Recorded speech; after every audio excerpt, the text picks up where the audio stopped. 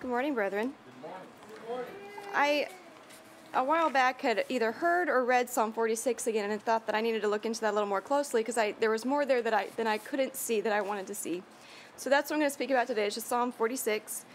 And as I was reading it, I was considering how it, in sections, kind of repeats itself again, but you can see different things from the way that it is that David was speaking about the different things.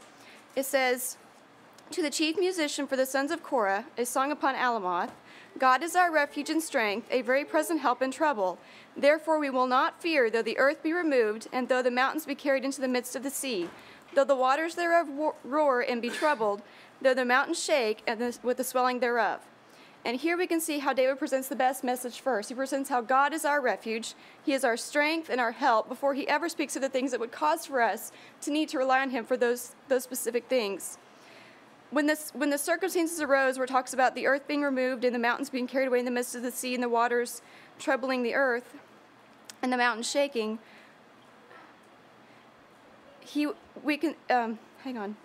When they arose, those who were the Lord's could rely on Him to be their strength and their refuge. They didn't have to be concerned about the things that were going on during that time because they could rely upon the Lord.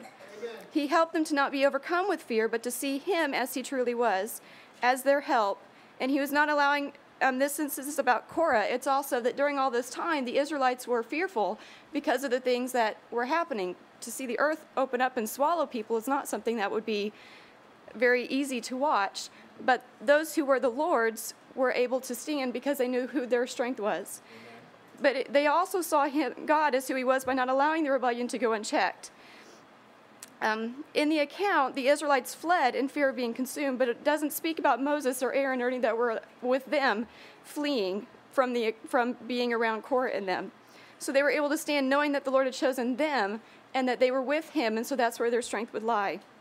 And I was considering that as a believer, God is our refuge and our help when things come upon us. So there's no need to fear whatever comes because we are safe in the Lord when we are with Him.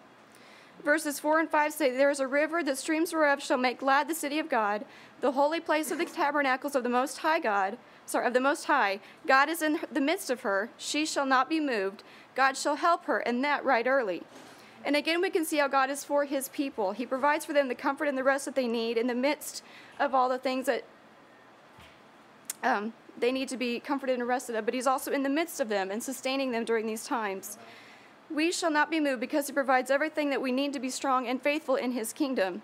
And I like the phrase, God shall help them, and right early. That shows the nature of the Lord and His forwardness to do good to His people. That it's not that when He remembers them off chance that He'll help them, that He's forward to help them, that He desires to bless His people at the beginning of the need and at the first moment that there is a need. That's His desire. Then the next verse 6 says, the heathen raged, the kingdoms were moved, He uttered His voice, and the earth melted. And here's also another picture of what happened with Korah and how the earth was used in the judgment of the Lord. But it also shows how heaven counted Korah and those that were with him. They were heathen. And in considering that they were coming against God, and the earth was used to hide their rebellion. Also seen here is what the Lord does to those who are against Him. He uttered His voice, and the earth melted. It was immediate. There was nothing that would cause for a trial to be given or them to give their side and for somebody else to give their side. The Lord immediately did this thing, and it also shows a picture of how His servants, those who are under Him, the earth and the other people, how they immediately perform His will, that they don't have to be told to do it and they have to go and do it later and think about it, but they immediately act for the Lord. And then verse 7 says, "The Lord of hosts is with us. The God of Jacob is our refuge, Selah." And again, we see David is praising the Lord for the things that He has done for His people. There's no concern for the godly as to what happens in the earth when we are with the Lord. He is doing all things well, and we can glory in Him and how He is performing His will and His purpose. Verse 8 says, "Come, behold the works of the Lord, what desolations He hath made in the earth." And he considers again the works the Lord has done with Korah, but then also takes it a step further and considers what the end will be. And I was considering, if you are found in the same state as Korah, what would your end be? And so that's also something that David is considering here. But he's also considering what else the Lord has accomplished in His name. So in verse 9 it says, "He maketh wars to cease unto the ends of the earth. He breaketh the bow, and cutteth the spear in sunder. He burneth the chariot in the fire. And again, we see the works of the Lord in the earthly aspects. He causes wars to cease, peace to reign, life to prosper, and not death. He makes the fighting cease and causes the means of that fighting to not be needed anymore. And I was considering the connection with the end of the world, where there will be no more war or cause for war, and there will be no more need for the use of war for the weapons that are used for war. And in Isaiah 2:4 it says, "And he shall judge among the nations, and shall rebuke many people, and they shall beat their swords into plowshares, and their spears into pruning hooks. Nation shall not lift up against nation, neither shall they learn war anymore." And I was considering how that's a picture of what is spoken here in the Psalms, and how whatever is against the Lord will not gain the victory, or will not last, because God is the ultimate victor and will no longer have any need for the things that are of this earth, and so will do away with it in the end. Verse 10 says, "Be still and know that I am God. I will be exalted among the heathen. I will be exalted in the earth." And here we can see again that the Lord is truly seen as he is. He was the ultimate victor in this circumstance with Korah, Dathan, and Abiram, but he was also seen by those who had accusations against him as who he truly was. There was none that withstood him or was able to say that he was not able to do those things which he had desired to do. And I was also concerned that there will be none that will be able to withhold from the Lord what is his due. All will exalt him, even those who did not choose to do so in the earth. Korah will exalt him and say that he is God and has done all things well whenever he is brought to give an account of the circumstance at that point as well. And I was also considering in the time of salvation how all who don't consider the Lord worthy of their praise or honor or time here will exalt him in the end. They will all give him what is due to the Lord's name, and there will be none that will be left out of the category of exalting the Lord.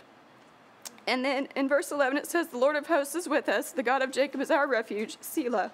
And again we can see how David proclaims the blessing of being one of the Lord's children, of the benefits that are realized because of the Lord far outweigh the other considerations of being not with the Lord.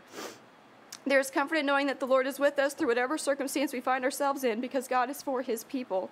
And he will do for them what is best and will give them what they need when they need it. And I was considering how through the whole psalm, David continues to bring up this point that that the Lord is a refuge, that he is a helper for his people, that he continues to bring this up, because if you just consider the account of Korah and the way that the Israelites reacted and how it seemed to them, it would not have been a time for comfort, but for the Lord's people, it was a time of comfort for them, because they knew that the Lord was with them and he wouldn't judge them in the same act of judging the others. The kind of in the same account with Noah, that those would be saved who were the righteous and the just, and the unjust would be taken away during that act.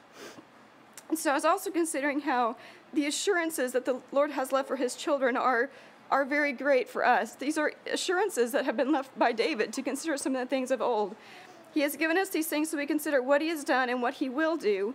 He has given us the considerations to help us on our way to glory, knowing that we need the assurance of his help, but also that he is forward and willing to help us and to grant us what we need so that we can overcome the world.